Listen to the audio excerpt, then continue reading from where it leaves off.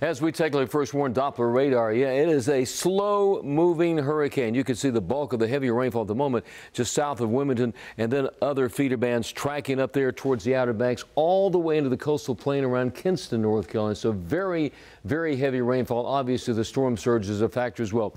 Winds right now down to 80 miles per hour, some gusts to about 100, so it's a Category 1 hurricane. Look at how it's moving west-southwest at only 3 miles per hour.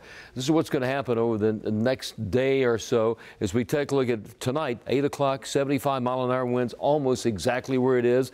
We get to tomorrow morning, 8 a.m. Just right on top of Garden City, a bit north of there, near Myrtle Beach, South Carolina. Saturday night, 8 p.m., you can see southeast of Rock Hill, South Carolina. Sunday morning, 8 a.m.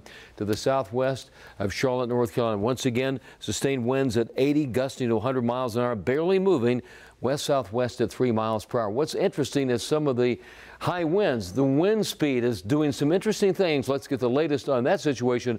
Here's Chris Mulcahy. Yeah, Larry, what I'm about to show you is very, very interesting. Check this out. So we know we are looking at a reduction in the parameter of the hurricane winds.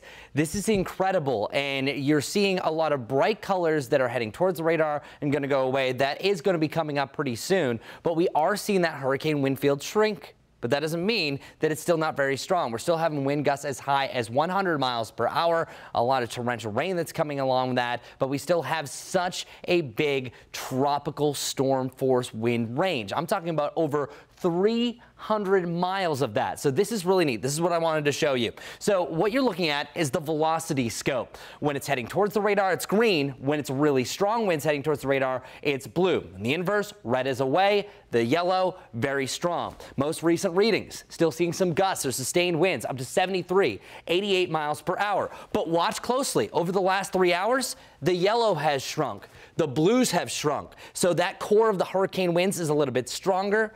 Still smaller, but at least we're seeing more tropical storm winds outside of that, showing a gradual weakening trend. That's why we only have sustained winds at around 80 miles per hour.